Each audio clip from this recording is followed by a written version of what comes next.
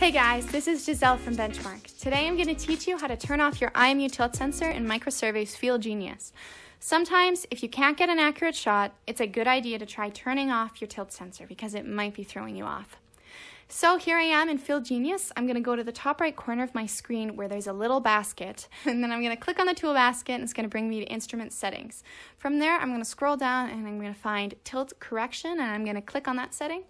And now you can see two modes. There's tilt mode and tilt rejection. Essentially, tilt rejection is just the more specific mode because you can decide exactly to what degree you want your tilt sensor to turn off at. As you can see, ours is like 15 degrees. But right now we're just going to stick with a simple, and we're going to go to tilt mode. We're going to click the down bar and we're going to turn it off.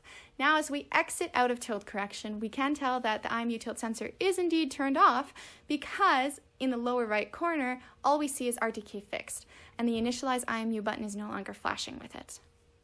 Okay, to turn back on your tilt sensor, you're just going to go back up to that toolbox. It's going to bring you to instrument settings, scroll down, find tilt correction, and it's going to bring you to tilt mode again. And instead of turning it off, we're going to turn it back on. And as you exit out of it, you can tell that the IMU tilt sensor is indeed back on because the little initialize IMU is flashing again with RTK fixed.